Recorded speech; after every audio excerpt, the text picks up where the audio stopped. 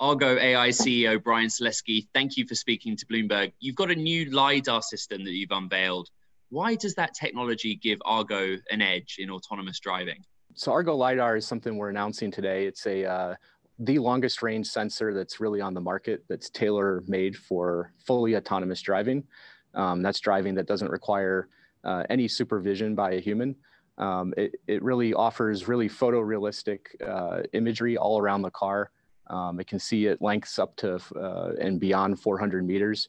It's a really, really compelling sensor, and it's going to allow us to operate safely on all types of roads. Is this a technology just for your future autonomous cars, or is it a technology that you'd consider packaging and selling to others? Well, we might sell it someday, and we certainly are going to look at selling it in a bunch of verticals that are adjacent to automotive. But for us, we think it's a real competitive advantage for our autonomous vehicle.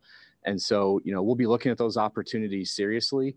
But right now, we think it's a huge competitive advantage for us. You test in a lot of US cities and jurisdictions, but you've also expanded your operations to Germany. Tell me about that. Yeah, so we're testing in 6 cities in the US today. We think we have the largest AV test footprint out of any of the other autonomous vehicle companies.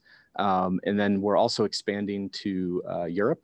So with our Volkswagen investment, we have an engineering office in Munich, and we're going to start scaling out some operations across some cities in Europe in the coming years. We also just invested in a sizable test track at the Munich airport, which is something we're really excited about. Do you think that you deploy commercially in the United States first or in Europe first? We think that the US will probably lead. The regulatory environment is set up in a number of states to allow commercial deployment of autonomous vehicles. But we also think that Europe is a great market, and we're definitely interested in seeing how that develops. Are you seeing any meaningful progress in Europe on the regulation side? We do, and we think that cities really are understanding the benefits that autonomous vehicles provide, whether it be to better manage congestion, do smarter route planning throughout a city to alleviate congestion, the safety benefits, the ease and access and democratization of mobility, personal mobility to people who don't have it today. There's a ton of benefits, Ed, and I think that cities are waking up to that. You talked about the big names that have invested in Argo AI, Volkswagen and Ford. It's a capital-intensive exercise bringing autonomous vehicles to market. What are your financing plans? What are your views on going public? Yeah, so we'll be raising money this summer. We're really excited about doing that. We'll be taking money from some of the capital markets, and we'll be looking at an IPO in the future as well. I think that it's one of those things where we don't know the exact source that we're going to take the funding from next. We're looking at a bunch of options, but we're really excited about how that's going to keep us going for the future to really be able to scale out autonomous vehicles. What about SPACs? There's been a lot of energy around SPACs recently, particularly with a focus on the automotive and automotive technology sectors. Is that an option for you? Could be. I think SPACs are interesting. There's a lot of different takes on it. I mean, it's not a new instrument by any stretch, right? But it really is democratizing early stage investment to an everyday investor. And I think SPACs are a really useful route that a lot of companies can take in order to take advantage of the public markets and the capital available there. And it's certainly allowing an investor access to really transformative companies, like hopefully Argo someday, and others, where those means may not have been available in the past. I think the key, though, is that with a SPAC, it is important that folks are upfront about realistic projections when they go out and when they speak to the market. I think it's important those investors also understand what they're getting into. Talk to me about your relationships with Ford and Volkswagen. Is your success dependent on them? Are they reliant on you for their autonomous futures? What is the dynamic between the three of you? Well, we're all dependent on one another. I mean, that's what a partnership is, right? They are among two of the largest global automakers. And they're certainly reliant on us to deliver the autonomous vehicle technology, just like we're reliant on them developing a number of vehicles that are fit for all sorts of purposes, ride hailing as well as goods movement. The partnership was set up from the start where we work very, very closely with each other. We align on the business opportunities. We create the right purpose-built vehicles to meet the customer needs and deploy them in markets around the world. That's how the partnership was set up from the get-go. We've talked about the United States, we've talked about Europe. What about Asia? Does Argo AI have any ambitions for markets in Asia? Are there any potential partners or even customers there? Well, this is the real early stages of rolling out autonomous vehicles. We don't rule out any market. Asia is certainly a huge opportunity for everyone.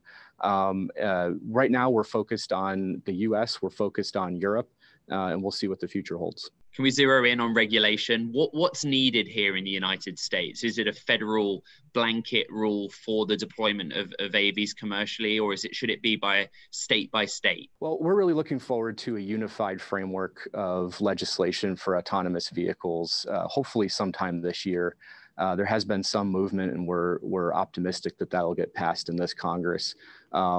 The important part is, an autonomous vehicle really shouldn't be operating according to different rules as it crosses state, county, city lines. This is something that just doesn't make sense. That unified framework will clarify the rules and make sure that the playing field is clear so that the technology can progress as rapidly as possible. Now, I say all that also acknowledging, though, that cities have real needs.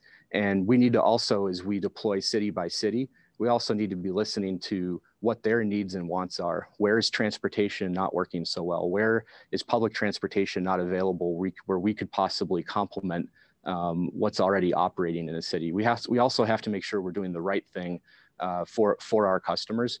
But we're really looking forward to hopefully that unified federal framework. That's the foundation. That's the starting point that we need to get to. There seems to be a real focus on San Francisco, the Bay Area. You have names like Cruise, Waymo, Zoox, all testing here. Argo AI has a Palo Alto office. But which city in the United States do you think is the lead candidate for sort of mass deployment of AVs? Are there any surprise cities that one might not think about when we talk about self-driving cars? Well, I don't know if there are any surprise cities, but our first city that we went to as a company actually was Miami, Florida. And we're really excited about Miami. We think that the community is really excited about new technology and embracing new ideas.